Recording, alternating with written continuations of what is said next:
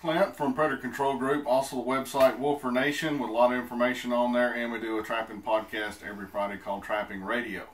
I want to show y'all guys something that is the coolest knife for a trapper that I've ever seen. And Travis is on the phone. He can tell you I wear this every day.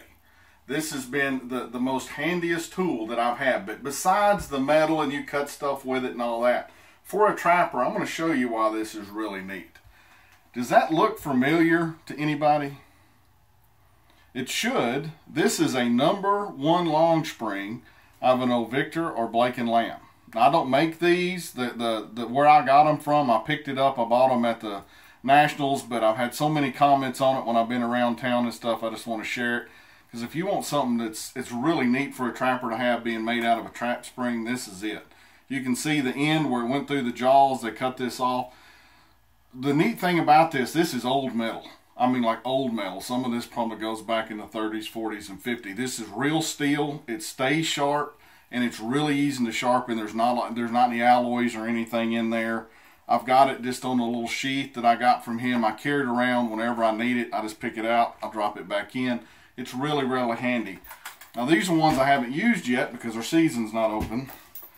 But it's the same thing. I mean, how cool is that? You'll probably see what that is. That's a #3 long spring.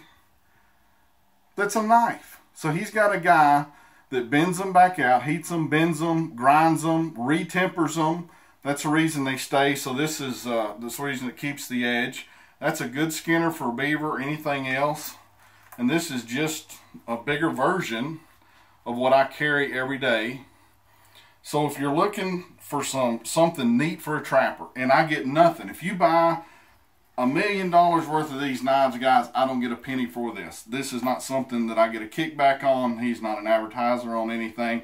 This is just a neat product. And I want to show it to you because it's actually made out of old trap springs. And it's just really cool. Now, who do you get this from? Hilltop Outdoors. You can Google it. They've got a store. You can call them. I'll have the name and phone number down at the below in the comments on the video.